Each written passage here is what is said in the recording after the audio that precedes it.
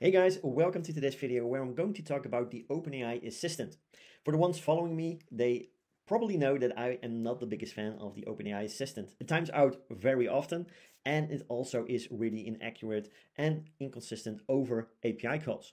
A few days ago I was testing it out again and I actually found out a way to make it more accurate, more consistent and reply much faster. Anywhere between the 6 to about 15 seconds to generate a really good and structured reply. And that is not using the file upload and retrieval function that is built into the OpenAI Assistant, because that provides me with too many inaccurate responses and of course those timeouts. So if I go towards the OpenAI Assistant right now and take a look at my CMA Assistant, CMA stands for Chatbot Marketing Accelerator, I have no files added, as you can see at the bottom, right? What I did instead is I'm using the instructions to upload all of my business information about the membership, any potential videos that I have on my official channel. Everything is inside the instructions because not many people know this, but the instructions can hold up to 32,000 characters, meaning that will be more than you will ever need for your instructions on how the chatbot should reply, right? I added all my business information. I tried it also with a few other types of businesses. And 32,000 characters is just insane when you think about it. So what I did inside the instructions, I have my persona here. Then I have the role that this persona needs to maintain. I then have all my business related information here. As you can see, the list just goes on and on. And then at the end, I also have my guidelines for response, as you can see here, from this section all the way up to the bottom, right? All of this is just around the 18, maybe 20,000 characters. That means that I still have 12,000 characters that I can use to expand the instructions and the assistant on. Pretty crazy when you think about it, right? So when doing an assistant completion now, basically the assistant does not have to do any retrieval functions because there are no files that are uploaded and attached.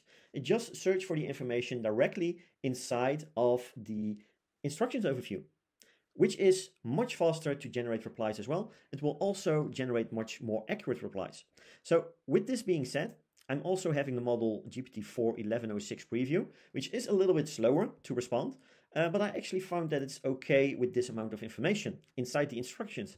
So if we go back towards UChat, I just built a really simple flow. And as you can see here, just an initial question, then an assistant completion, and then from here, I'm going to give the reply to the user. User types in another question, and then we're just going to loop between these two nodes.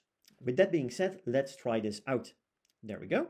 And let's just ask a few questions, right? Let's see how long it takes, give or take, before the assistant is able to answer. So how can I help? Let's say, what does the CMA stand for? And again, the responses will be between the 6 up till 15 seconds most times. And we're now about 5 seconds in, 7, 8, and there we already have it. So CMA stands for Chatbot Marketing Accelerator. It's the name of the membership program I founded to help members leverage conversational marketing to its fullest potential, using resources like premium templates, workshops, mini apps, and even one-on-one coaching to boost their business. So let's say that sounds great. Can you tell me more about the templates?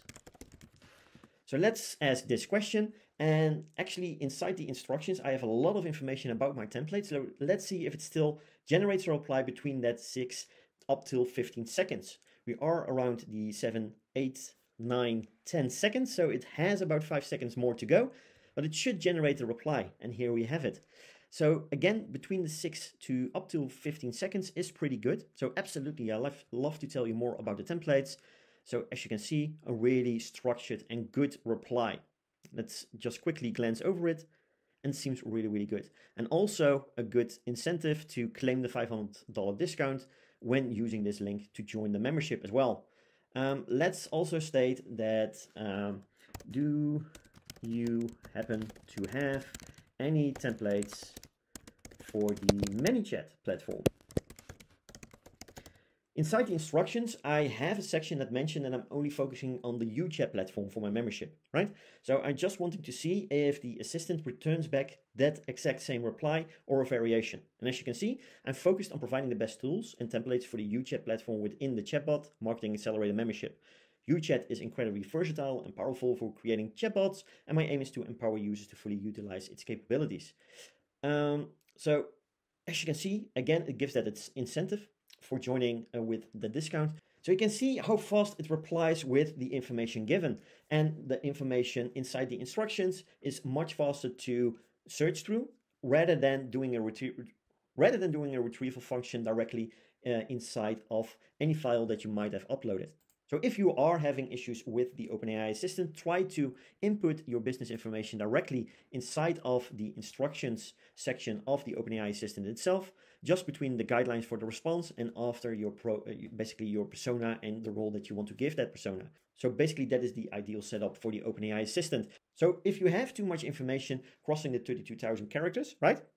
You might consider having multiple assistants for different kinds of use cases. So if you have an assistant to talk about the more technical aspects of your product, service, or platform, then you have an assistant for that. If you want to have a support assistant, right? If you want to have a sales assistant with specific use cases, then you can do that as well. Basically splitting up your business information into multiple assistants to have an assistant for each individual section of your business, which also results in faster replies and also be more accurate at the same time. So I hope this video helped you out. If so, do consider dropping a like because it will help me reach more people and spread my passion about conversational marketing. If you have any questions, do let me know and I'll try to reply as soon as possible. For now, have a great day, take care, and talk really, really soon.